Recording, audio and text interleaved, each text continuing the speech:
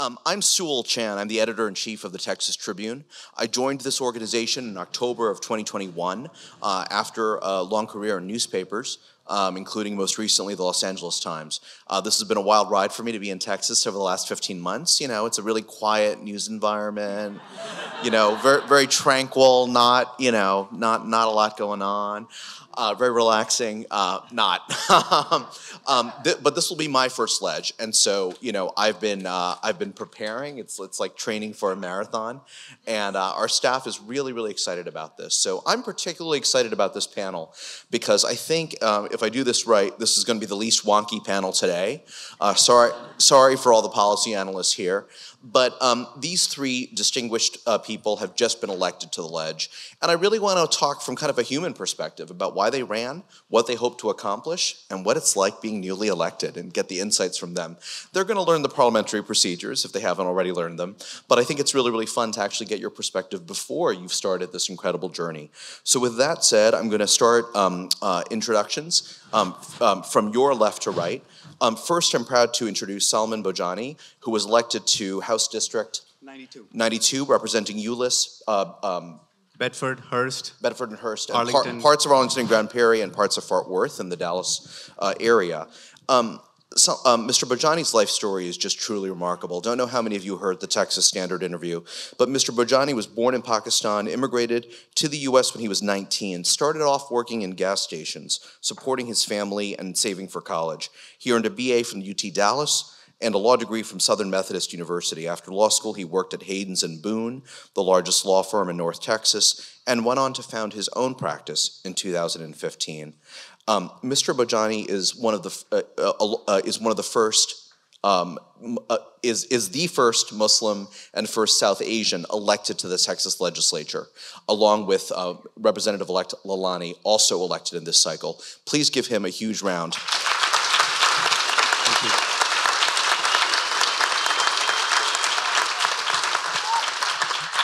Tremendous accomplishment. That's great.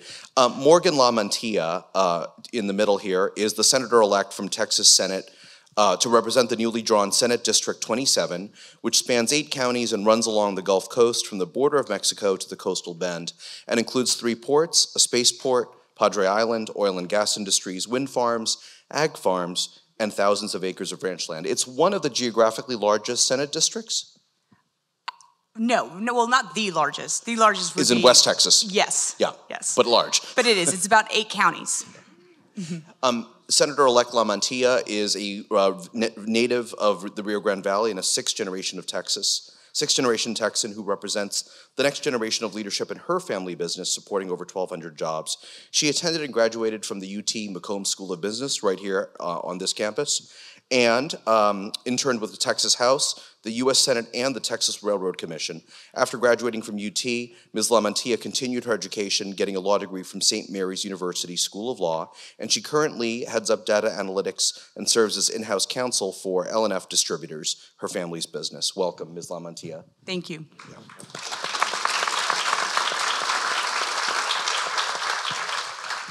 And then finally, State Representative-elect Charles Cunningham has been a longtime leader in Harris County. He won the open Republican primary in House District 127 with a resounding 79% of the vote, and did not face a general election opponent because you were the only person on the ballot. If that isn't resounding support from the district, I don't know what is.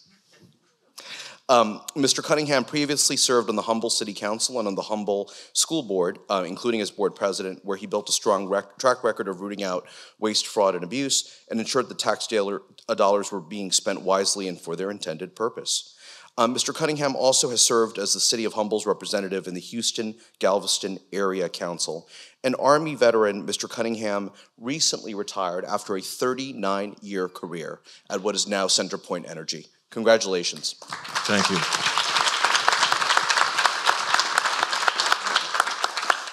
And finally, Mr. Cunningham is a graduate of Our Lady of the Lake University. Well, welcome all of you. I want to start by talking about the immediate aftermath of an election. So you've won an election. We're going to get to the recount in just a moment. But you've won an election. What happens next? Do you get an email inviting you to freshman orientation? What was step number 1? Yeah, I can go if you'd like. Yeah, so I got an obviously email a couple of weeks ago for a freshman orientation, and it's been a really, really great experience getting to know my colleagues and meeting them and trying to see how much we can do for our districts. It is so important to really make sure that we are representing our districts. People of the district have elected us to do the great work that will be doing next session.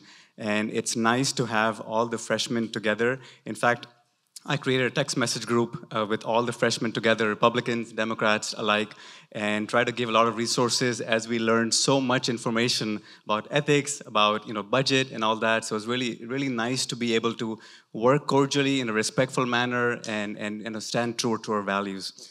How large is the freshman cohort?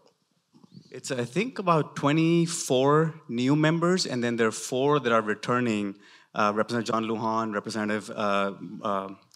Who am I thinking? Former members that have come back or have been elected, like Jolanda Jones and others. What's the format of the orientation? Yeah. Drinking from a fire hose. Yes. So the first 2 days are the new members from the House and the new members from the Senate are together. And then the Senate has 1 day for just Senate orientation where we split up and meet with the Senate administration and Senate Secretary Patsy Spall and learn about the differences on the Senate side. Whereas the House, I believe, has 2 days afterwards. Yeah, it seemed like 3 days. I was here on Monday and left on Saturday, so I can't tell you. What was it like meeting, how much time did you have for just kind of getting to know each other as people? And I'm assuming that a lot of these new lawmakers coming from other parts of the state you had not met previously? Yes, it was. We had a lot of time actually, because we had lunches, dinners, and a lot of time in the middle to really meet our colleagues, and it was really great, because we had a lot of thinking about how we can work together, getting to know our families, getting to know about our kids, because there's a lot of human aspect to this that if we can get a good relationship with our colleagues, I think we'll be able to make laws that are much better. And I will say what's great about orientation, and because a lot of us don't know each other, is that we walk into the room, all of us being equal and on the same footing, and it wasn't what party do you belong to, you sit on the left side or the right side. It was we all sat at the same table, started talking to each other, really getting to know each other, and being able to talk about our districts, and you get to see the passion that everyone has for their district and for what we're going to be doing and how great it's going to be to work together, regardless of party or regardless of background or what area of the state you come from. So it was a really wonderful experience. What was the biggest surprise from the orientation?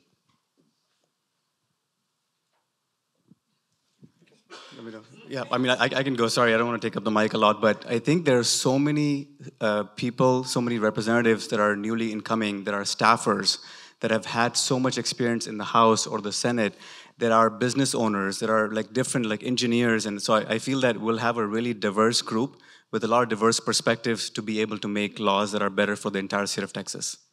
And another big surprise is just how many people actually work at the state Senate and the House and the state Capitol year round, and how much effort it takes behind the scenes to get these bills passed. So the Capitol works at its best and efficient, and just all the background work that you don't know about and you don't see and you don't hear about being just a normal constituent. And so now when you get in there and you get to meet with all these wonderful staffers that absolutely love what they do, it's amazing. And these are largely career folks.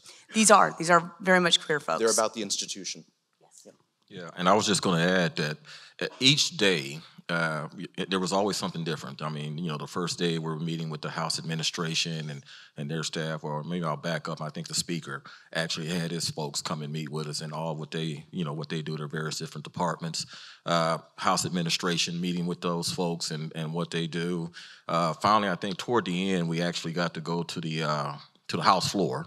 Yes. And, that was good after a long going over budgets, appropriations, all that good stuff. And just a little funny joke. My wife always says, don't tell jokes. But right toward the end of the day, I'm with one of our colleagues, Stan, and we're sitting down and we're talking about maybe being desk mates. And all of a sudden, Stan drops a card and he reached down to get it and he fell. And you heard this loud, but he was okay. He fell, and he got up and he's like, oh, Charles, I feel bad about that. And I says, oh, well, don't worry about it, Stan. about maybe 10 minutes later, somebody taps me on the shoulder and says, "Wake up." So, so I kind of like fell asleep. So I looked at Stan and I says, "Look, we can't be desk mates. You've got to protect me." So, but overall, it was, you know, it was good, just kind of getting to know everybody, you know. So, you know, sharing, as I said, our passions, what our plans are, you know, excuse me, what our plans are, the campaigns that we ran on. Mine was relatively easy because I ran on, you know, public safety, flooding, schools, border, and my race was over with in March. So you've had a lot of time to think about this. Well, I had a lot of time to go and visit all the stakeholders and exactly see what was going on. I had a lot of time to get, I'm sorry about this, Salman, but you're good. But I had a lot of time to get a jump on what good staff we do have. And so it's been gradually building up. I think it'll all set in. Well, somebody told me I've got till January 10th at 10 o'clock to change my mind. Now, you've all run things before, obviously, but serving in the Texas legislature is something else. How have you gone about the process of assembling your teams? I presume that many of you have folks in your campaigns that you've brought on, but you're also going to have, you know, other roles that you need filled. How have you gone about the process of team building? Yeah, so I've been really fortunate. As soon as I won my primary in March, I had a wonderful state representative send me an email that their chief of staff would love to get a job with our office. And she's sitting right here, Brianna Menard, and I'm so blessed to have her as a chief of staff. And so I got started really early. Yeah, please clap for her. Yep. I think every opportunity as state representatives and state senators that we get to give a shout out to our staff, that is what's going to be key, because they are the actual ones that do the job for us, and they work year long for us. So I'm really, really blessed to have a good chief of staff. We're looking for a legislative director. We're looking for a communications director. We want to make sure that we do a lot of work. That's why my constituents have sent me to Austin to make sure that we are able to support all the work that they have. And so really blessed to have those kind of situations where we can bring people on board. There are some people that we'll be bringing on from the campaign side. And we need to also hire a district director as well, because we need to do all the work. There are a lot of people, members have told me, like, that people make mistakes by coming to Austin and seeing this shiny thing here, but then forgetting their constituents who actually elected them. And so I don't want to make that mistake for sure. Yeah, and I'd just like to add, staff is important. Fortunately for me, I spent 12 years on the Humble School Board. It's not all about the board members, but it's about the staff, the personnel that's there. Spent 2 terms at Humble City Council, same thing about the staff. So I was fortunate enough, and I don't see my chief of staff here, but I have a chief of staff, Royal Benavides, who served on the Homeland Security under Chairman White. And of course, I've got my legislative director right there, Ian McPherson. And so you got, you give Ian a hand. And then, of course, I've already got a district director also. So we're ready to get back and just make sure that we're doing what the people sent us to do.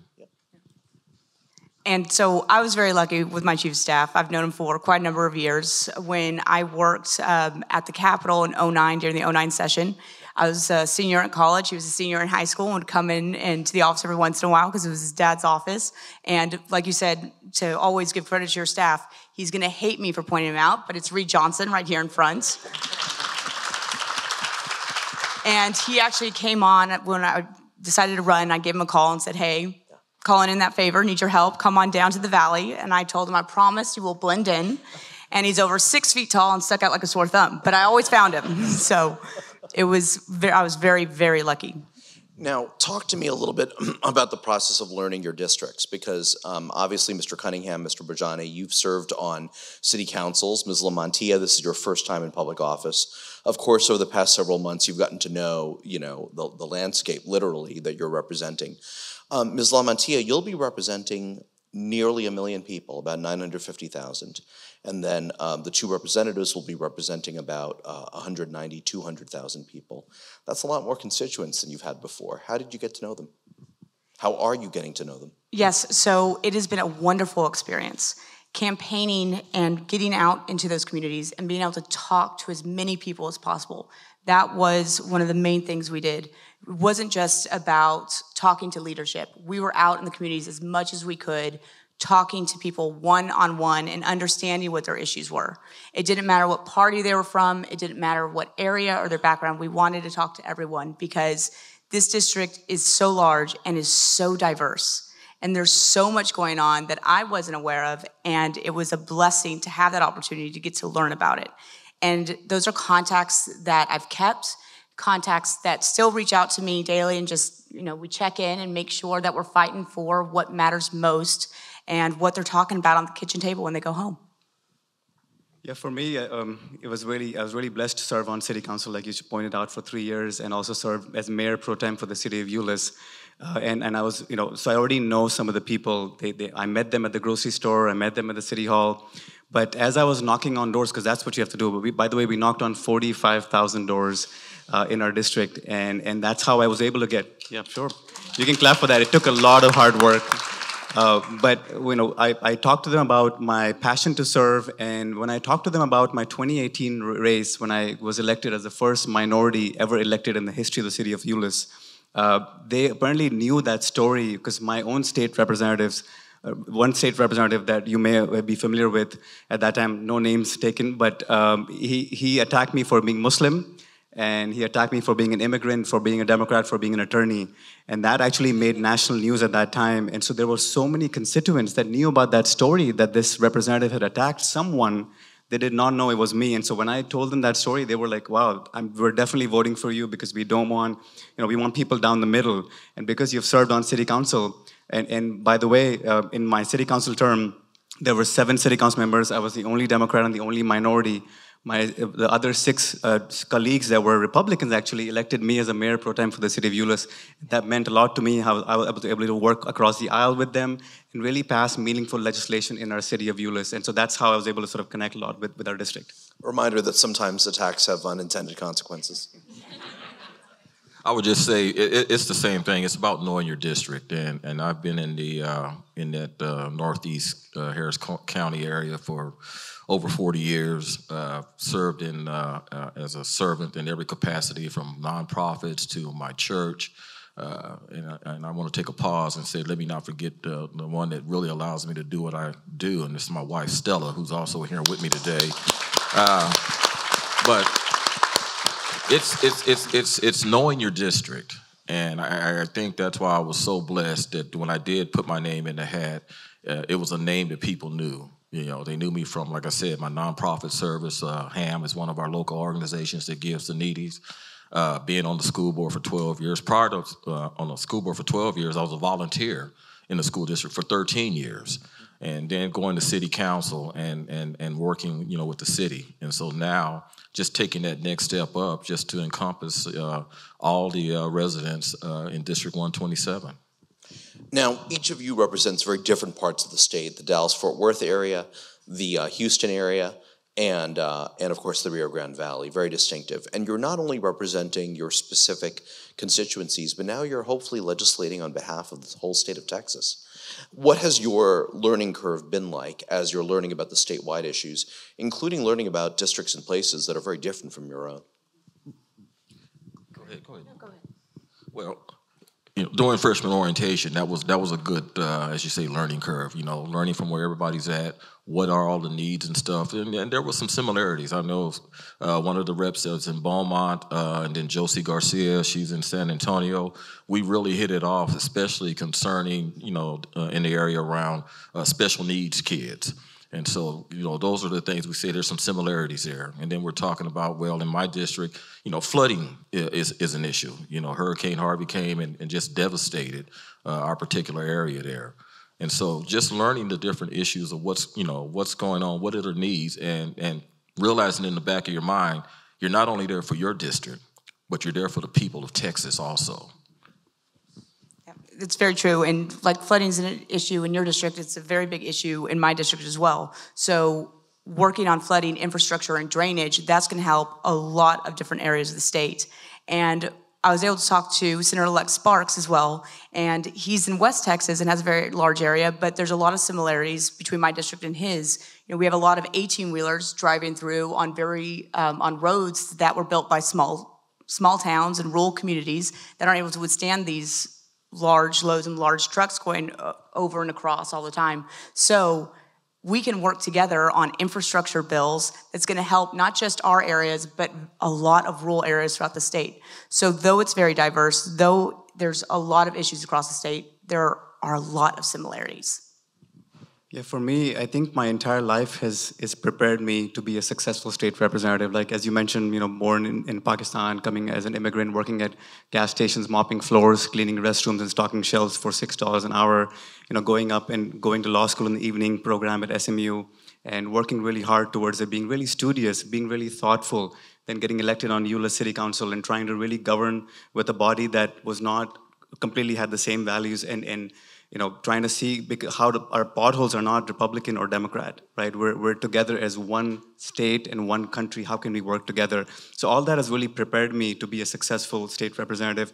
And we've talked about issues all the time. Especially one of them is local control. I come from a city background. I feel like we need to make sure that we are giving our cities and municipalities and school districts more leverage on what laws that they will be making, because they're more closer to the ground. We saw our constituents a lot, and I think in cities get that, what people are looking for. So my first reaction will be to provide more deference to the municipalities and school boards, but also to work on really meaningful legislation. As I've knocked on doors, I've learned that people care about their children's education. People care about their health care. They need access to healthcare, especially with the pandemic, how it's had such a huge learning gap. How do we close that gap? I've learned as a small business owner myself, and while knocking on doors, people really care about their businesses. They're hurting right now. With inflation being so high, we need to work as one state representatives and House members and Senate members to try to really fix these things for them. So let's stay on the issues now. I'm so glad we've started this discussion. I'd like each of you to complete the following statement. My district most wants leaders in Austin, wishes that leaders in Austin would understand. Well, I'm going to do this thing again. Would you repeat the question? My district most wishes that leaders in Austin would understand. My district wish leaders in Austin would most understand. Or better understand. Or better understand, I would say, the need to service, our areas. And I say that because, in Austin, there's 7,000 bills that are passed, and how many bills actually become law. And so we want to be, pass meaningful legislation. I think I shared with you earlier, I'm a limited government guy. I believe government should protect, punish, and promote. And that's what we need to be doing. So those bills should be doing one of those three things: protecting our citizenry, protecting our borders, punishing those. And Harris County, the county I live in, we have an issue about punishing because we've got, people out on bond that are, committing heinous crimes. One of the gentlemen lives in my area, Urson, a constable, was killed by somebody out on bond, murder. He was going to the store to buy food for his family, and he got shot and killed. And my wife and I are no different. We're at our home, 4 o'clock in the morning. We hear a loud bang. I thought somebody was breaking in, so I grabbed my second wife and I went downstairs to see what was going on. And lo and behold, I've got a Chevy pickup that just driven through my house. Long story short, the people that stole the pickup a couple of blocks over were out on bond. And so I think the thing is, the people in my district want people in Austin to address their needs. Let's get meaningful legislation. And that would be the long answer to a short one. Mm-hmm, mm-hmm. So I think I'd complete this sentence by saying, so it was what I wish our legislators in Austin would best understand. What your district wishes. What my district wishes would best understand is that family is the most important thing. So when we're going out talking to our constituents and talking about what matters most to them, it comes down to family. They want to make sure that their family's healthy, that when they get sick, they can see a doctor, it's affordable, it's accessible. They want to make sure that their kids have an education so that they can get those high-paying jobs after they graduate from high school and have the opportunity to go to college if they wish to go. They want to make sure that they can continue to provide for the family and keep a roof over their heads, that they can get to and from work and don't have to worry about their houses being flooded should it rain or a storm come in. So what that comes down to is infrastructure, education, and healthcare. Because we always know that if we can take care of our family, if we can educate our kids, if we can train our workforce, Texas is one of the greatest states, and we're going to continue to grow our economy. And in that regard, we're going to keep having these strong Texas leaders. Yeah, so after knocking on 45,000 doors, I've learned that our constituents think that the legislature has really fallen completely different from what the people want. And the people want to bring compassion, bring respect into our political discourse, to reduce the polarization, and to fight for people who do not have a voice in our political system. For example, and they want us to focus on like more kitchen table issues than the issues that unfortunately we've been focusing on quite a lot, is how to target transgender kids. Try to see how LGBTQ, like nobody cares about those kind of people. The kids that passed away at the Uvalde shooting, it is really, the parents have not forgotten about that. The people are still seeing that and saying, we need to stop this from happening again and again and again. And this session will define how we really take care of our kids in the most important place where they should be learning. We need to stop that. So that's what they're trying to think about. How do we work on kitchen table issues like the economy, like the healthcare, like the education? That's what they care about more than what we are really focusing on these days. How much of a chance do you all have to discuss values? Even, and I've asked pretty general questions so far, but, I've already heard some differences of view, right? Differences about the role of government in public life, the scope of government, how much government there should be. Texas famously has the legislature meet for 140 days every 2 years. The joke is that many would prefer that the legislature meets 2 days every 140 years.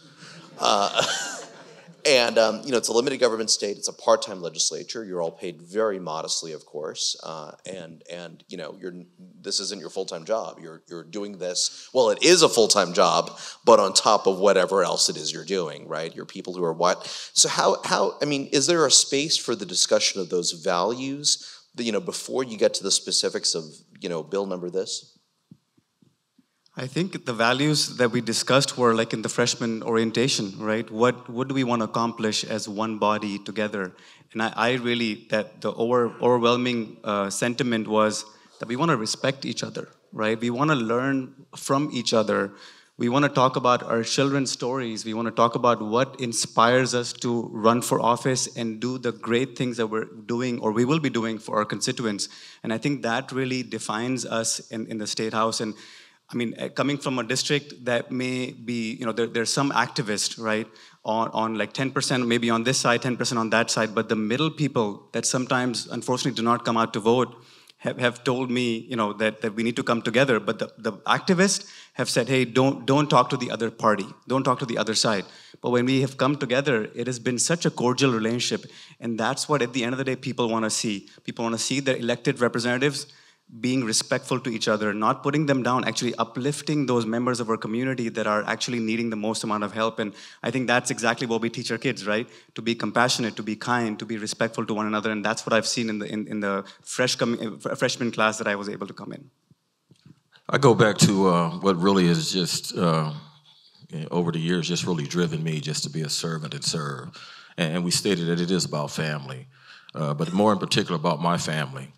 As I walked through those doors on January 10th and raise that hand, I go back to my great-great-grandfather, and he actually served in the Texas legislature. Back in 1873, his picture is on the wall when you walk through the south entrance.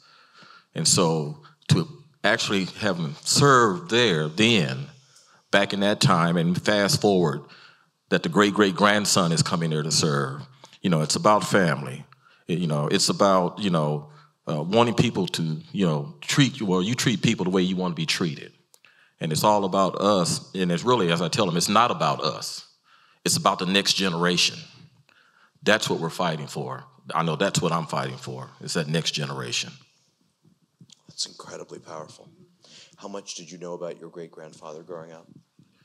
A little bit from my grandmother and my aunts and stuff, because as a family of resilience, we were, back in, the 1940s and 30s, they were able to survive. And yeah, kind of like the story with the Kennedys bootlegging. Well, yeah, my family did a lot of bootlegging and stuff, okay? But my mother, and we're all from Texas, and my mother, in the 50s decided to move elsewhere, and so she went out and moved to New Mexico. And that's where I was born in New Mexico. And my joke about New Mexico is a little town called Artesia. Up until 1912, it was actually in Texas, until Texas became a state. So I got back as soon as I could to Texas. What district did your ancestor represent?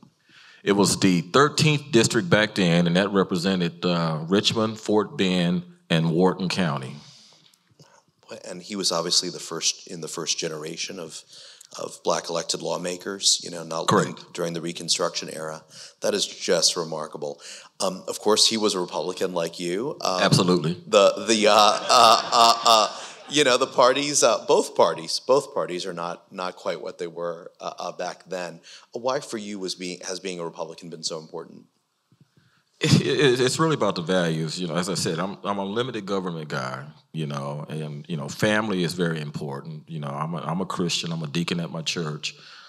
It's those values that I was reared in, and my wife, and what we taught our kids in, and we've experienced from going to private school to public school, trying to provide all the the advantages, the challenges, and plus failing. Let your kids fail. If you coddle them all the time, and they never know what failure is, and then all of a sudden, when they do have it, it's a catastrophe. I'm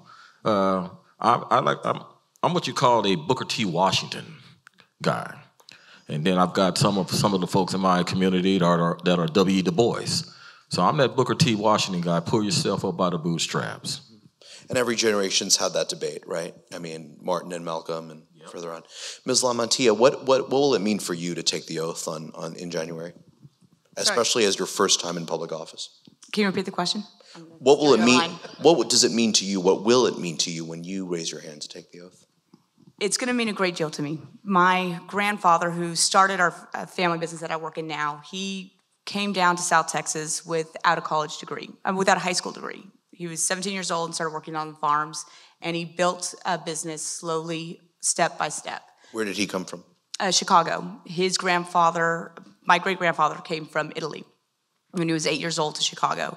And so our family has many generations of pulling themselves up by the bootstraps and working hard. And he taught my parents, my father and his siblings, that you need to work hard, you need to take care of those you work with, and you need to, when we build our company, everyone is a family, and we all help out and try to help each other as much as possible. And that's what we learned as well. We learned about the value of hard work. I've been working in the family company one way or another since the 6th grade, sweeping floors, and then answering phone calls, and when I got a driver's license, was put out on a route. So it was been a very, very great experience, and in that experience, I've been able to meet so many people and learn about so many different issues. And on my mom's side, many generations back, we have a U.S. Supreme Court justice as well. So it's a great legacy on both sides of the family that I'm very excited to continue. Which ancestor is that? His name was Justice Peckham. So that was, 12 great-grandfathers ago. And he was a Texan, of course.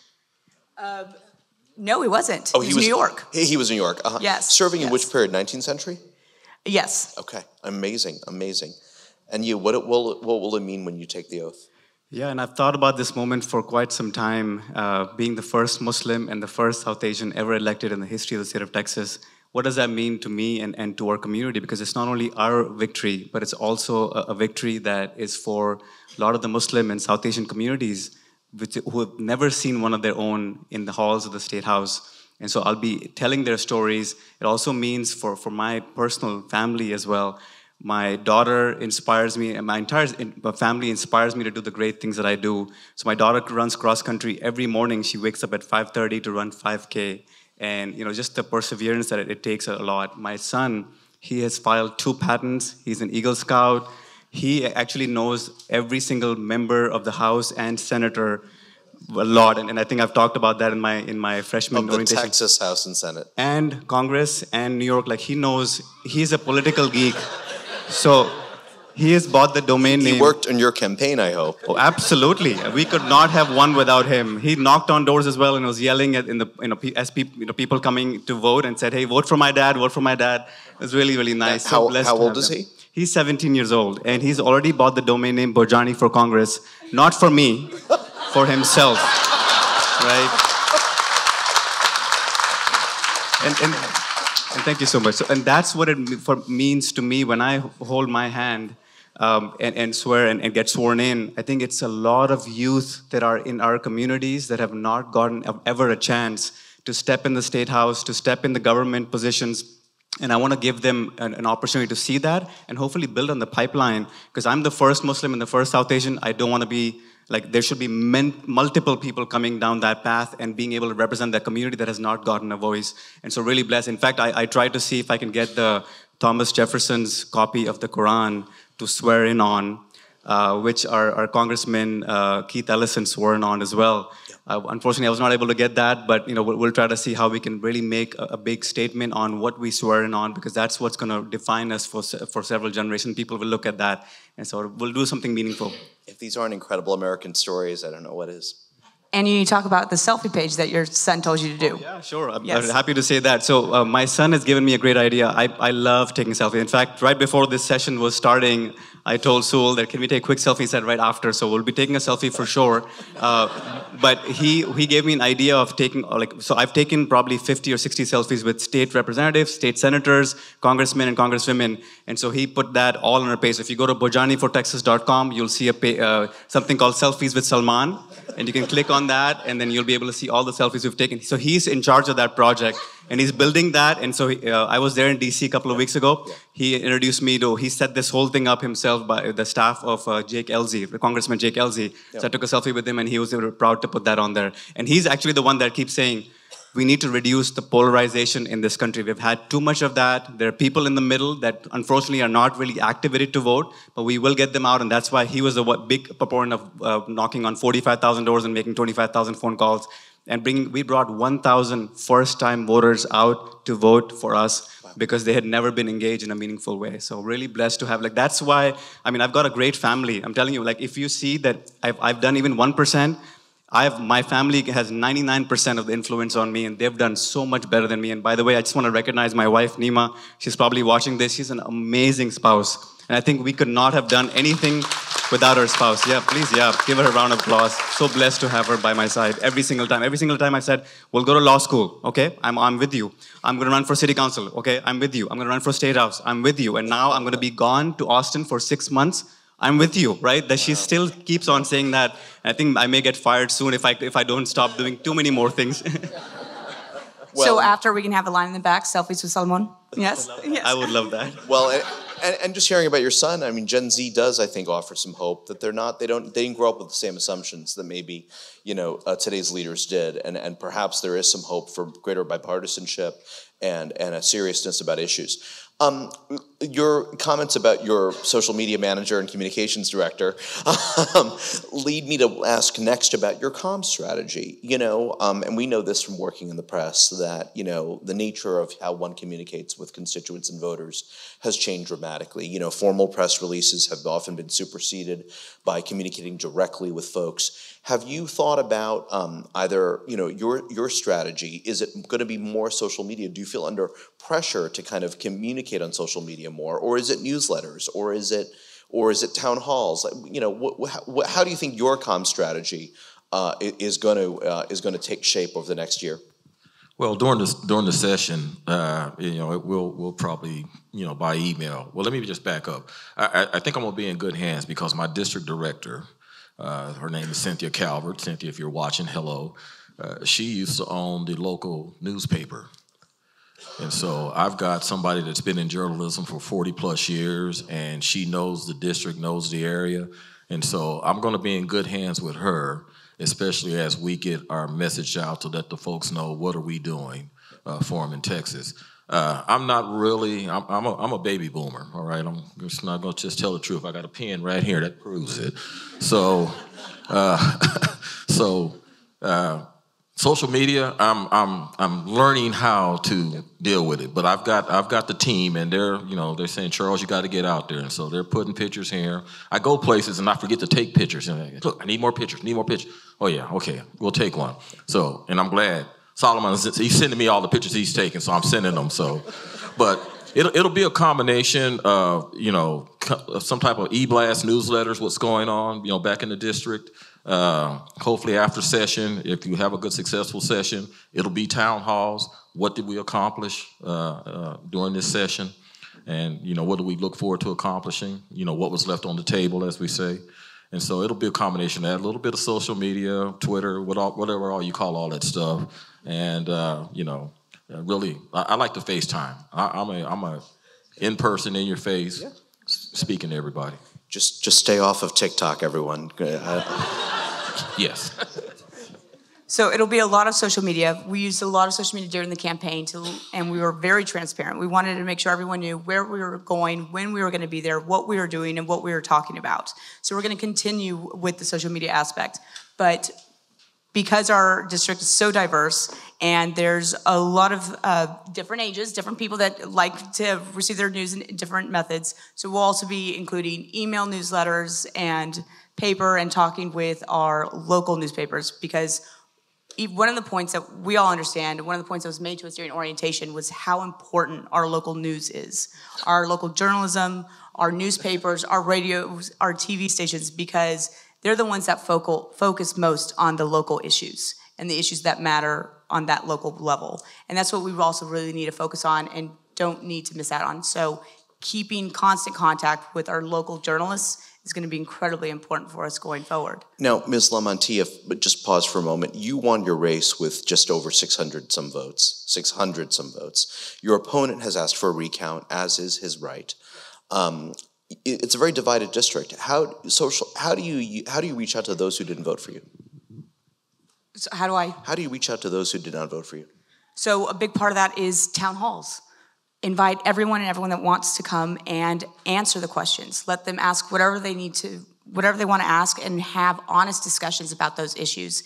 And we are not going to agree, and I'm not going to agree with every constituent on every issue, but there's always there's a middle ground. There's something we can come together on, there's something we can agree on, and there's something that we can all fight for. So getting out there and talking to them as much as possible and hoping to find that middle ground. Yeah, so over the campaign, we used a lot of social media, but during the freshman orientation, we actually got a session on their different age categories, and different things appeal to them in a different way. And so that's why I think Representative Cunningham mentioned about the baby boom. I'm a millennial. I love social media. I do TikToks myself as well. In fact, one of the TikToks I did... Not on your government devices, though. No, please. Not government. Okay. Personally, I did. I was knocking on doors and putting my yard sign out. That was the 10th yard sign or something, and I made a TikTok, and that got 50,000 views. Because it's very genuine. I'm giving them exactly what my personality is and what I intend on doing, as opposed to putting a facade up or whatnot. So I want to be genuine with them, and I look forward to doing a lot of town hall meetings, and I look forward to again continue to knock on doors. I mean, one of the things I told my district director is we should not just knock on doors during the election, because that's very self-serving. I think we should knock on doors continuously, and we've knocked on doors, Republicans, Independents, Democrats, because that is what it takes to really get the will of the people. Because we keep saying we need equality regardless of race, gender, sexual orientation, or religion, but I want to add political ideology to that as well, because I'm a state representative not for only Democrats and Independents, I'm also state representative for also Republican. So I want to try to get everybody on the same page. Well, and if I could just put in a plea, please talk to media. Please talk to local media. Talk to your weekly newspapers, your small town newspapers across Texas, which are really hurting, frankly, because of changes in economics, and a lot of times they're family owned, but there isn't a new generation to take on the papers. Talk to ethnic media. Talk to your local community radio stations, and even talk to some of the statewide media too. Yeah, on that note, we have 757 Nigerian community members in our district. So what we did was we went to their church, and we recruited 10 volunteers from the Nigerian community that spoke different languages, And each one had 75 voters that they were responsible for letting them know about our campaign, all the way to getting them out to vote, because GOTV is the most important when you talk about minority communities, because they don't even know. They were like, can you tell us in our language how we're supposed to go vote and who we're supposed to go vote, because they don't go vote if they don't even know what they're, who they're voting for. And Nigeria has obviously so much linguistic diversity. Same thing with Nepal and Pakistan, all those kind of communities. I'd like to invite members of our audience to ask questions. There's a microphone on the left and on the right. While you are lining up, a final question from me. You're newcomers, you're freshmen, regardless of your age or how much you've served in other bodies or institutions or your distinguished careers, you're newcomers. How do you plan to make your voice heard when leadership is so powerful at driving the agenda in both parties and in both chambers? Well, and all that'll be done when we do our committee selections, of course, and for the Republicans, we have our Republican caucus, and so they'll have a policy committee that'll review all the bills that are out.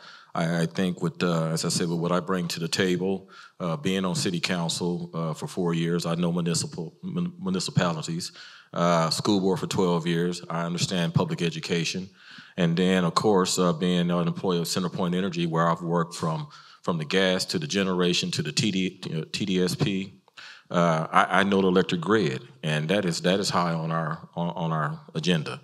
And so I would hope that the speaker would look at that, and of course, I'll let him know what I bring to the table, and then I won't forget to let him know that wherever you need me, Mr. Speaker.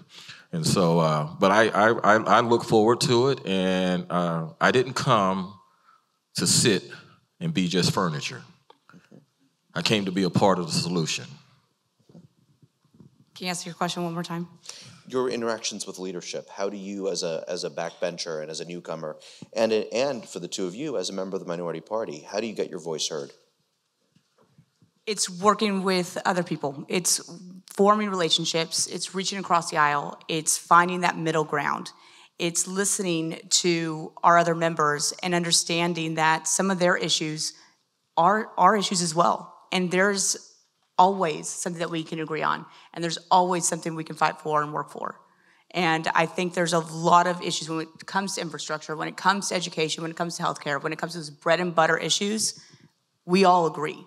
And so I think there's a lot of those issues that we can work together on, we can have real conversations about, and we can find long-term solutions to those problems. Yeah, so one of the first times I met the speaker we're really in an odd place. And so I actually, there was a speaker had a Texas OU fundraiser in Dallas, and with 12 other Republican state representatives.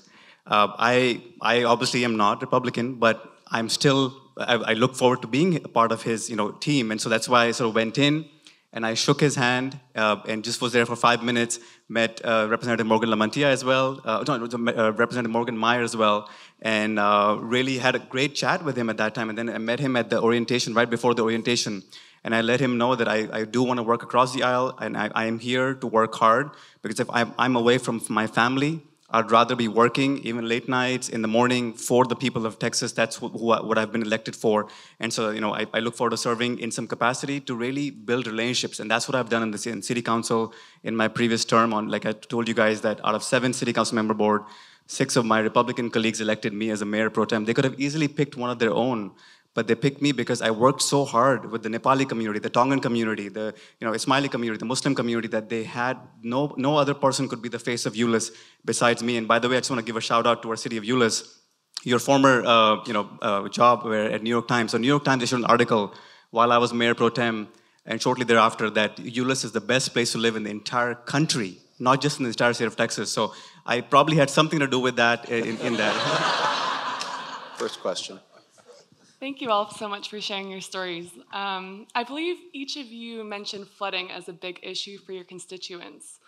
Whether it's drawing down federal infrastructure funds under the SRFs, or incorporating climate change into state planning processes, or giving counties the authority to adopt enforceable building code standards, what are the biggest priorities that you see will be for the legislative session to address flooding for your constituents? So one of the things that some of the other senators put in place is called the Flood Infrastructure Fund. And that is a great way for our local counties and our municipalities to bring those dollars down to be able to fix their roads and their drainage systems. And love to see some money from our surplus that we're walking into hopefully go to fund and put more money in that flood infrastructure fund. And also working with, so one of the things I've learned is that water does not care about county lines, city lines. So we need our counties and our cities to work together and have a plan, because when they work together, that's when we're gonna have the greatest impact. And we have that overreaching plan. And of course, it comes down to bringing down those dollars and bringing down that expertise and making sure our cities and our counties have what they need to be able to do the job they were elected to do as well. I'll just echo, and I forget the actual name of the fund, but I believe there is a flood The Flood fund. Infrastructure Fund. Yeah, but it's about to be depleted, and so we'll have to be looking at getting that money back in there. In my area, where I'm at, in District 127, we actually created a flood planning committee amongst our residents, and so we've included our county commissioner, our neighboring county commissioner, our congressman, which is Dan Crenshaw, and a few of the stakeholders in that area. And so we're looking at projects that are important to us there. But now we've got to keep in mind now, a project in our area might be a fix there, but it might cause a problem elsewhere. And so we got to be at the 30,000 foot level as we look. I think with all the maybe 15, hold me to it, but 15 flood planning ranges, zones, whatever, we're in Region 6. And so I know that those plans have come forward. I know that they're for comments now, we're looking at it. Our group is looking at that also. There is some legislation that we're looking at partnering up with. I think Representative Muir has gotten a bill. It didn't pass the last session. We're looking at seeing if we can get that further, get it across the line. But those are the things that we're looking at.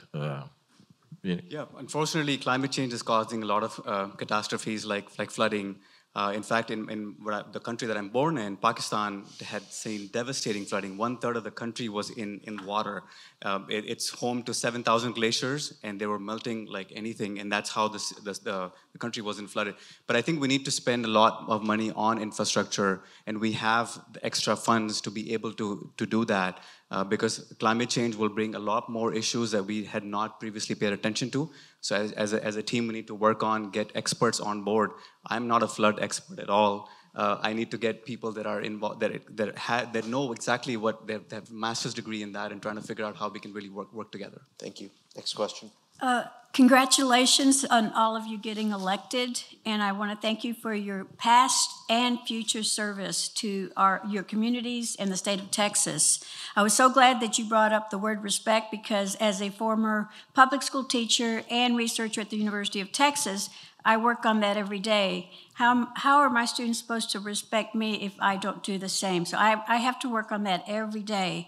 I do want to be sure we show respect to our public school students, our public school teachers, and if you can remember the retired teachers and retired state workers, COLAs for them so that they live with respect. So I want to thank you for bringing up that topic, because the infrastructure of our roads, bridges, and human capital is so important. My question to you is, what will you do to prevent another situation like what happened in Uvalde, Texas? So school safety. Yeah, so first of all, thank you for being an educator, and thank you for uplifting the voices of people that do not have. Yeah, and it's really, really sad. I mean, I think about the parents, because if this happened to me, I do not know, like I would have never not be able to forget that at all. And so we sometimes, go about our life and just forget about what happened in Uvalde and other shootings. We really need to bring the human aspect to it, the family aspect to it. And these are the kids that cannot even vote for us. So we should be uplifting them more and trying to really engage them in that. And respect is obviously the starting point with all that. And so I'm really blessed, at least we're starting off with that in the freshman class. But I think we need to have more security in our schools. We need to make sure that we're not putting guns in hands of kids that can't even buy alcohol. And so I can't even imagine, my son is 17 years old.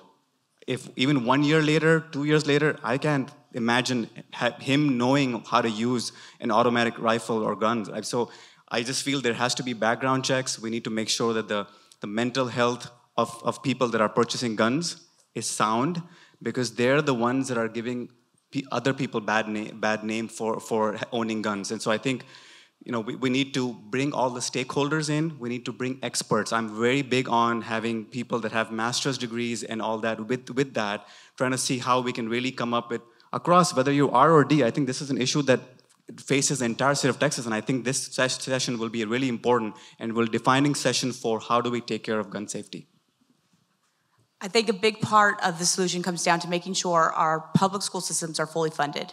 We want our schools to be safe. We want our kids to be safe. We want our parents to know that when they drop their kids off, they're going to be able to pick them up at the end of the day. And we need to make sure that our school systems have the funds that they need to be able to implement those safety measures that the experts do recommend. And we don't want our school districts to have to decide between putting in a new security system versus being able to pay their teachers. So we need to make sure that our school systems are fully funded so that they can handle both, and we can have top of the line security and safety mechanisms in place at all of our schools across the board. What we also need to do is, so I've been out in the district and spoken with our chiefs of police, spoken with sheriffs, spoken with police officers, spoken with teachers and parents, and everyone agrees that we need to put in place background checks, age limits when it comes to automatic weapons, and look at red flag laws as well. And when we talk about public education and fully funding it, we also need to talk about mental health and making sure all of our schools have mental health professionals, not just to help with the kids, but the teachers and the staff as well. And especially with the pandemic and our social emotional learning and our gaps there, we need the mental health care more than ever in our school systems. And the short word is no unfunded mandates. Yes. So, but my wife just retired. She was an educator, school teacher. And so I go back, my district that I'm representing, it touches 5 school districts. It touches the Huffman, Humboldt, New Caney, I got on tip of my tongue, Aldine and Spring. And I told you earlier, I met with all the stakeholders. And so I met with all the superintendents. One thing that we did in Humboldt when we hired our superintendent, Dr. Elizabeth Fagan, and she came from Colorado, where, Colorado had the Columbine. We were a fast-growth school district. We actually, when we were building our schools, designed them with safety in mind. And then we've got our school police. Now, I've heard that there's some legislation to get rid of school police. I hadn't read it yet, but I just heard. We definitely can't do that, because when we look at law enforcement overall, they all have a staffing issue. So we don't have it there. But I think when we talk about, what are we going to do, everything that they've just said plus more, and if we fund it, or if we mandate it, that we mandate it with no unfunded mandate. And by the way, yes, I am a COLA guy. Thank you so much. A final question, please. Yes. As a student, what insight or advice could you give to a future politician? Reserve your domain name? I'm building a website right now, yes. No, I think I talk to people all the time about running for office, but it starts several years before you run for office. Because if you really have the passion to serve your constituents and your people, it should be apparent in a non-elected position. So I served in my city of D-Euless for 3 years on the D-Euless Park Board. Parks is why I moved to D-Euless, because in a 16 square mile city, it has 17 parks. And so my passion was to serve there, so that's why I got on that. And then when I ran for city council, I was not an outsider, right? I knew how things work. I had already met city council members, and so I would encourage you to serve in a board or commission in your city. And that's how Rafael Lancia, when I met him, Representative Lancia, had encouraged me to do that in 2013, and that's what I did that. So try to do that. I would say get out there and talk to the people, your neighbors, the people in your community, your city, your county, and understand their issues. See where you have middle ground, and also understand what you're passionate about. If you are passionate about serving your community, start today, start now, find something that you can start working for, that you can start to fight for your neighbors and make people's lives a little bit better, and continue to do that. And as you learn more about what's needed in your community, and you find it within yourself that you want to keep fighting for it, and despite red tape, bureaucracy, and everything else that kind of comes up and can be a roadblock, you keep fighting for that. And if you do that, and if you fight for those around you, you're gonna make a really good politician. I hate to say politician, but politician, yes.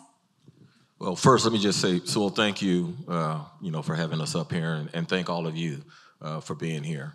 I think really it comes down to, in order to lead, you must be willing to serve. And so that is where it's at. To be a leader of all, you must be a servant of all. And so find something that you believe in and go for it. Representative-elect Charles Cunningham, Senator-elect Morgan LaMantia, Representative-elect Salman Bhojani, thank you so much for this discussion.